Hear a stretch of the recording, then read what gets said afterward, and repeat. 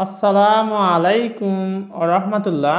Dear HSC learners, how are you? I hope you are well. Alhamdulillah, I am also well. আজকে আমি তোমাদের Sylhet board 2017 সালে যে passage ন্যারেশনটি এসেছিল সেই প্যাসেজ ন্যারেশনটির বাংলা অর্থ বলে দেব এবং কিভাবে করে ডাইরেক্ট থেকে ইনডাইরেক্ট স্পিচ করা হয়েছে, কোন রুলসের ভিত্তিতে হয়েছে সেই বিষয়গুলো আমি বিস্তারিত বলে দেব। তোমরা যারা প্যাসেজ ন্যারেশন খুব ভালো পারো না অথবা কিছুটা পারো, কিছুটা প্রবলেম হয়, তারা মনোযোগ সহকারে দেখো, ইনশাআল্লাহ আশা করি তোমরা ক্লাসে এসে ভালোভাবে বুঝতে পারবে। Change the narrative style by using indirect speeches, অর্থাৎ এটা আমাকে ইনডাইরেক্ট স্পিচ করতে বলা হয়েছে। প্রথমে প্রশ্নটা পড়ি আমরা এবং বাংলা অর্থ বোঝার চেষ্টা করি, কারণ প্যাসেজ ন্যারেশন পারার জন্য বাংলা অর্থ বোঝা খুবই জরুরি। হোয়াই আর ইউ ক্রাইং, কেন তুমি কাঁদছো? Do you have any problem, তোমার কোনো সমস্যা রয়েছে? আস্কড দ্য প্যাসার বাই, পথিক জিজ্ঞাসা করছে হোয়াই আর ইউ ক্রাইং, কেন তুমি কাঁদছো? Do you have any problem, তোমার কি কোনো সমস্যা রয়েছে? I am crying because I have naan to look after me, আমি কাঁদছি আর কারণ হচ্ছে আমাকে দেখাশোনার মতো কেউ নেই। সেড দ্য স্ট্রিট চাইল্ড, পথ শিশু বলল। আর ইউ হাংরি, তুমি কি ক্ষুধার্ত? ইয়েস আই অ্যাম, হ্যাঁ আমি ক্ষুধার্ত। সেড দ্য বয়, বালকটি বলল। এবার আমরা এটাকে ইনডাইরেক্ট স্পিচ করব। প্রথমে আসা যাক প্রথম বাক্যটির দিকে। আমরা যদি খেয়াল করি তাহলে অনায়াসে আমরা বুঝতে পারবো যে আসলে কিভাবে করতে হবে। এ হচ্ছে প্রথম বাক্যটি, আমরা একটু খেয়াল করি। হোয়াই আর ইউ ক্রাইং, এটা কে জিজ্ঞেস করছে? আস্কড দ্য প্যাসার বাই, পথিক জিজ্ঞেস, কাকে জিজ্ঞেস করলো?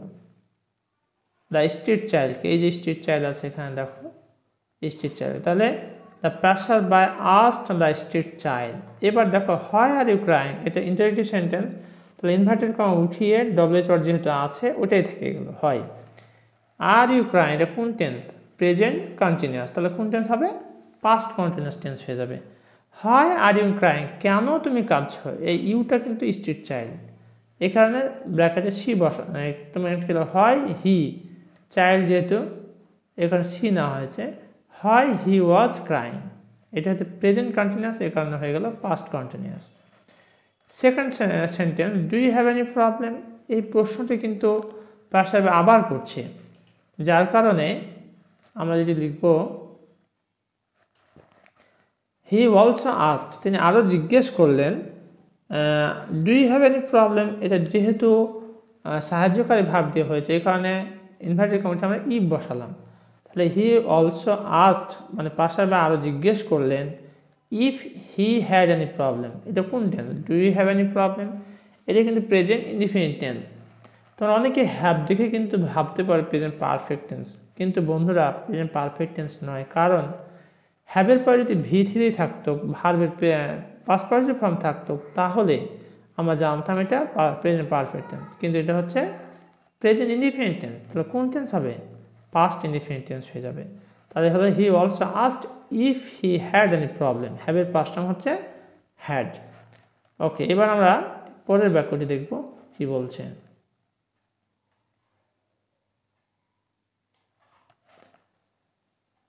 হ্যাঁ, বলা হচ্ছে এখানে যে I am crying because I have naan to look after me, এই কথাটা কে বলছে? স্ট্রিট চাইল্ড বলছে, তাই না? তাহলে দ্য স্ট্রিট চাইল্ড রিপ্লাই, উত্তর দিল দ্যাট, এটা কোন tense? I am crying present continuous, তাহলে কোন টেন্স হবে? Past continuous. That he was crying, হি বলতে এখানে চাইল্ডের কথা বলা হচ্ছে। Because I have naan to look after me, এটা কোন টেন্স? এটা হচ্ছে present indefinite tense. I have naan to look after me. আবারও বলছি তোমাদের দেশে যে হ্যাভের পরে যদি ভি থ্রি না থাকে তাহলে এটা কিন্তু present indefinite tense. Because he had naan to look after him, এখানে হ্যাভের পাস্ট ফর্ম হয়েছে had. To look after me বলতে এখানে কে? মি বলতে শিশুটি নিজেই, যার কারণে হয়ে গেল আফটার হিম ব্র্যাকেটে দেওয়া হয়েছে সি মানে চাইল্ড। এবার আমরা দেখব পরের বাক্যটি। খেয়াল করো, আর ইউ হাংরি, তুমি কি ক্ষুধার্ত, এ কথা কে জিজ্ঞেস করছে? Passer by, passer by asked হিম, তাকে জিজ্ঞেস করলো আর ইউ হাংরি, এটা কোন টেন্স? এটা হচ্ছে প্রেজেন্ট ইনডিফিনিট টেন্স, এই কারণে পাস্ট ইনডিফিনিট হয়ে যাবে ইফ হি ওয়াজ হাংরি। সব শেষের বাক্যটি এবার আমরা খেয়াল করি। Yes I am said the boy. তাহলে বালকটি উত্তর দিল কি ইয়েস আই অ্যাম, হ্যাঁ আমি ক্ষুধার্ত। তাহলে দ্য স্ট্রিট চাইল্ড, অথবা এখানে আমরা বয়ও বলতে পারি, স্ট্রিট চাইল্ড না বলে আমরা এখানে বয় দিতে পারি।